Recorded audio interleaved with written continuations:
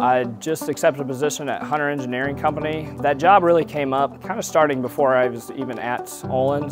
I had an opportunity to work for Charlie Felker at Promise Homeworks through the OVA and kind of a pre-MBA internship program. And through a couple power lunches that the OVA put on, I started hearing more about Hunter, and that's kind of what got me started and excited about working for them.